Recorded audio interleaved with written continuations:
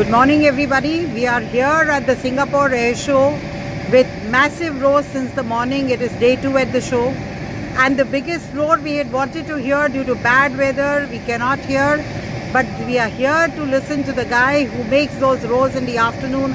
Our very own Tejas is here and our very own pilot Manish Tulani is here with us. Lovely Manish to have you here at Singapore Air Show. How does it feel?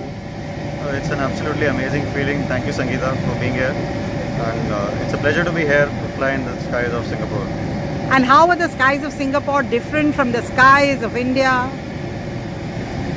Well, the difference is not much. They're quite similar, but it's a unique feeling to fly over the sea. So our display is over a bay area, so it gives a different feeling altogether. And you flew down from India to Singapore, which had a lot of water body in between. Is it different from flying over landmass when you fly over water body, especially an ocean?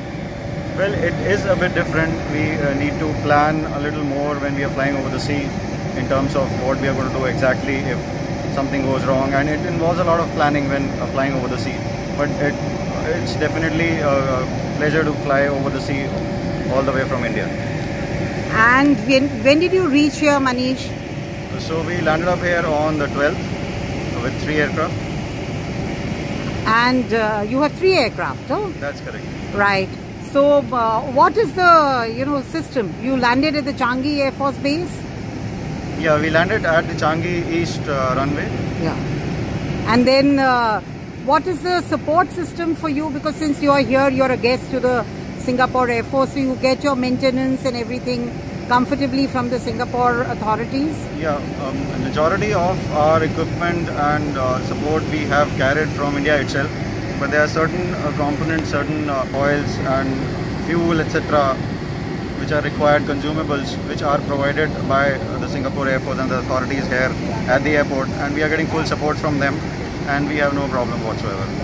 So by now you've done so many of those sorties. How does it feel? What is the reaction of the people you see behind who are looking up and seeing you flying in the air? Well, till now, whatever limited interaction I've had, people are thoroughly impressed with the platform and the maneuvering that it is capable of. Tejas, how is Tejas the best?